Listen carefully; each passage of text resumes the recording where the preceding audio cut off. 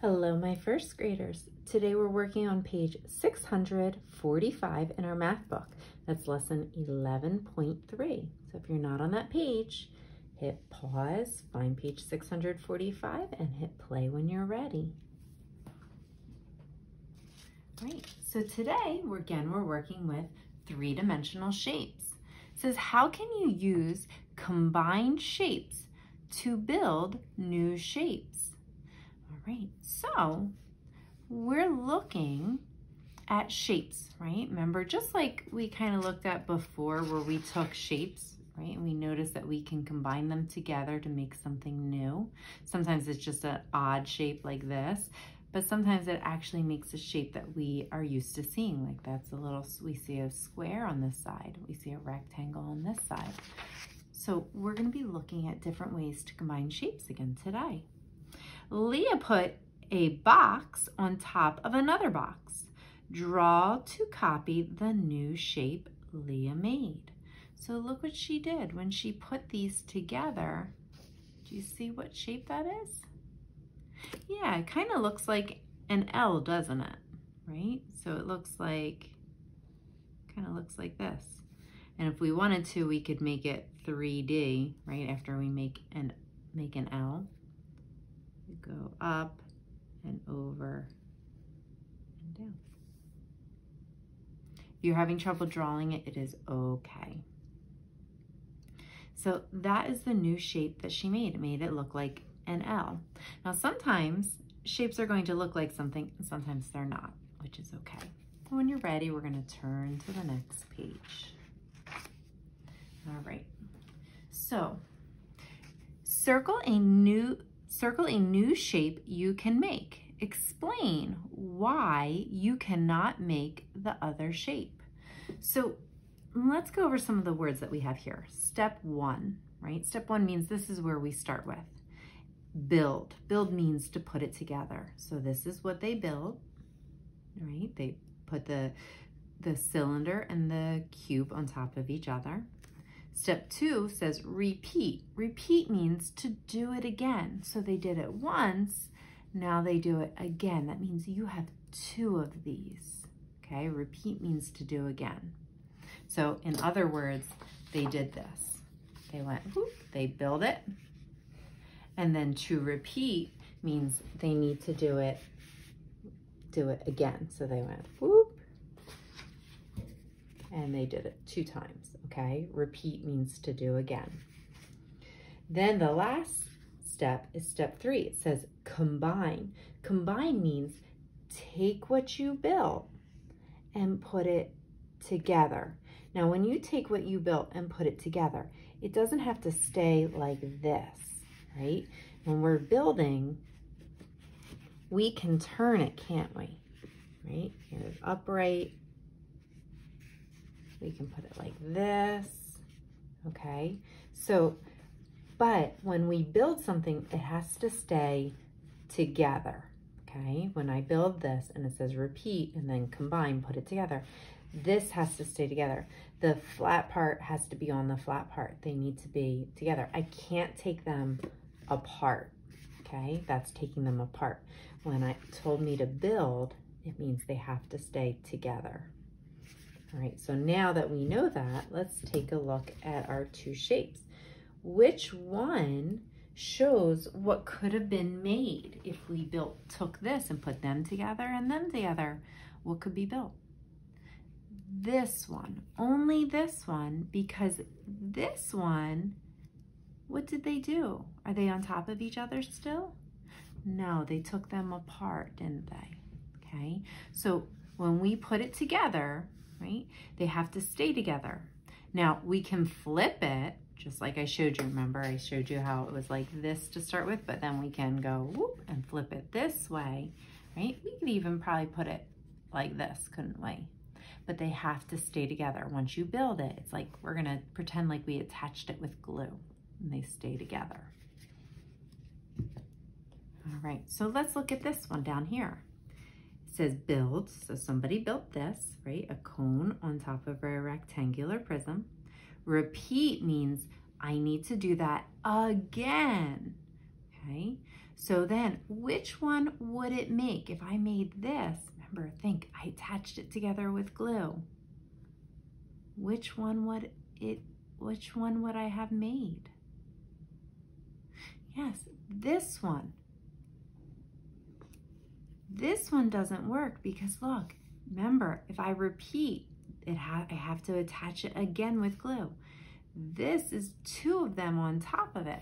You couldn't do that if you had, let me see if I can show you in my video. If I had this, right? Here's that on top of it. And then remember, repeat means I do the same thing again. So there it is, right? If I attach these with glue, I wouldn't be able to pop that one off, put this one down here and go like this, right? No, that doesn't work. This has to stay on top, but I can flip it. I can flip it and make it go this way. So that matches our picture, right? I flipped it. Once you put it with glue, right? Once you touch it with glue, I can turn it, right? I can turn it one way to the other, but it has to stay on top, okay? So let's take a look. That's why this one worked, because I just flipped it around. Look at this one, okay? Here I built this, my cone on top of a cube, and then I repeat, which means I'm going to do it again. Which one did I make? You decide. Which one? Yes, this one. They stayed together. This one doesn't even use the right shape, does it? It put a cylinder in there. No cylinders, right? There's no cylinders there. Now let's look at this one. Here's a rectangular prism and a cube. Okay, I built that. I stuck it together with glue. Remember, I can turn it, but if I repeat it, do the same thing. Which one would I make? You decide.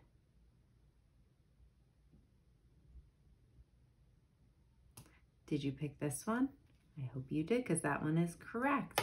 Remember, these two, right? They're attached. Okay, and I can turn them upright, but they have to be right end to end. Look at this. They're not on the end, are they? Right? They put that on top. Doesn't work. So you have to think, but how could I move it around? All right. I want you to try these three. Okay, pause, hit play when you're ready. Now this time I want you to notice that they took and did it 3 times. Instead of just repeating, they repeated again. So there's 3 of these. Think, what if they did 3 of these? What if they did 3, only 2 of these.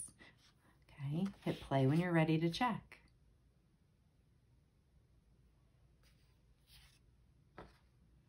All right. Which one did it make?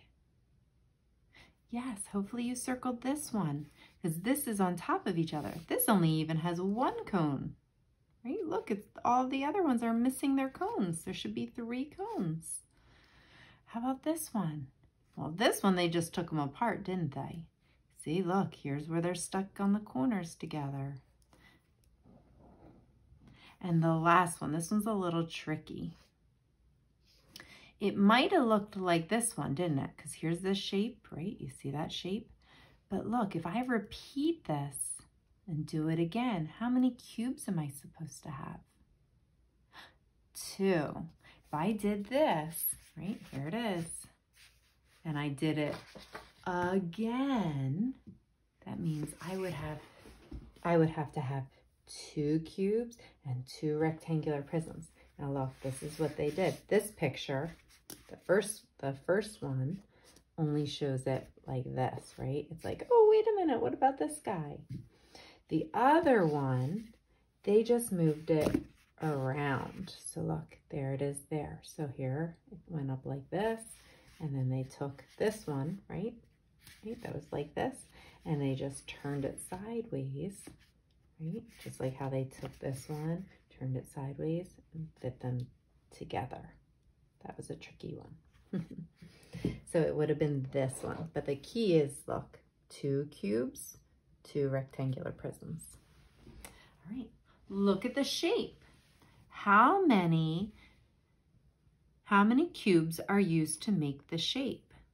So, oh, I'm sorry, but it's not just cubes, it's how many stacks like this are used to make the shape.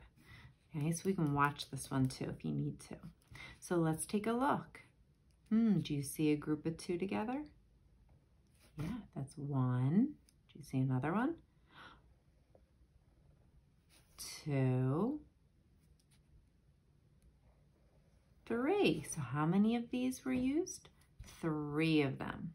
Because they didn't want to know how many cubes by themselves, they wanted to know those stacks of cubes. This one asks how many, look, single cubes are used to make the shape. So how many of these by themselves? Now they're asking how many cubes were made. So let's count them. 1, 2, 3, 4, 5, 6. So there was 6 cubes by themselves, but when you had stacks of cubes, there was 1, 2, 3 stacks of cubes. All right, I'm going to turn the page. If you need to pause, you can. All right, we're going to work on this mid-chapter checkpoint. It says, circle the rectangular prisms. Draw a line under the shapes that have both flat and curved surfaces. All right, so there's 2 parts. So the first part is circle the rectangular prisms. Which one of these are rectangular prisms? Look through. This one, right? That's a rectangular prism. Draw a line under the shapes that have both flat and curved surfaces. So does this one have any flat? No.